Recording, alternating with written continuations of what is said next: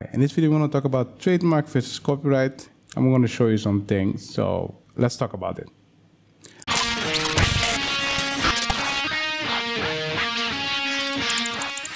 Hi, my name is Martisz. I make daily video about legal, business, and intellectual property.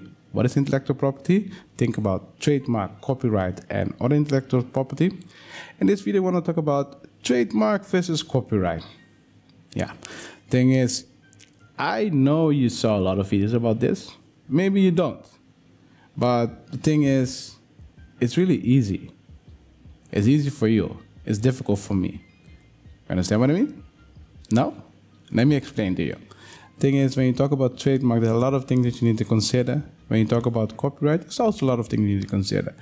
But if you look at the basic of both rights, there's really a difference. And the difference is simple. One, you have to register to get it. One, you don't. That's simple. If you have to choose between copyright and trademark, choose only trademark if you have deep pocket. You see how simple it is? But now it will get complicated. So if you look at the drawing board, we have line. This is T for trademark and C for copyright. I'm not going to discuss the different or whatever. We're going to focus only on one thing. This you have to register to get it. You have to follow the whole process. I will make another video about that. This, you just make it and you have it. As long as it's unique and you meet the requirement in the law. But here, one of the requirements is you need to register. And it happens to be everywhere there because here on the trademark, you have a general database where you can find all the trademark. I also made a video about that. You can look it in the playlist. So where you will see where you can look some trademarks are. For copyright, you don't have that. And someone can claim a copyright, but they need to prove that they are the copyright owner. But when you have a trademark, you don't have to prove anything. It's already registered. That's why you need to follow the whole process. You understand the difference? You will see a lot of video about that. Oh, a trademark protect you for this, copyright protect you for this. Doesn't matter. If you meet the requirement for trademark, you have a trademark. If you meet the requirement for copyright, you have copyright. It depends on your need. But you're saying, Alex, okay, I do not know what I need. Yeah, that's logic. That's normal. Thing is, look at this way. If you're creating logos for your clients, just say, hey, I have copyright on those things. If you want to have those rights, you have to pay me 3 times more. If you create, let's say, a game, and you, in fact, you thought about a really good name for that game, then you need to consider, okay, that's the name for the game.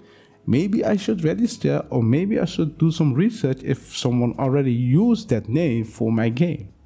You understand what I mean? And that's the big difference. It depends on the situation. If you're a writer, copyright might be for you. Trademark doesn't help you really well unless you have a unique name or you have a company and you want to register the name. And we're going to go to the second part.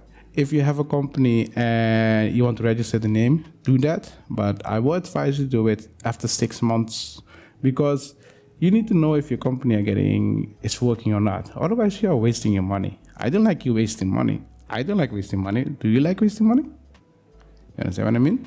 So, trademark versus copyright, it's not really that interesting. It can be complicated when you have interest in both. What I mean by that is, sometimes it's good to register a trademark, but sometimes it's also good to say, hey, I have copyright on it, and you don't need to trademark.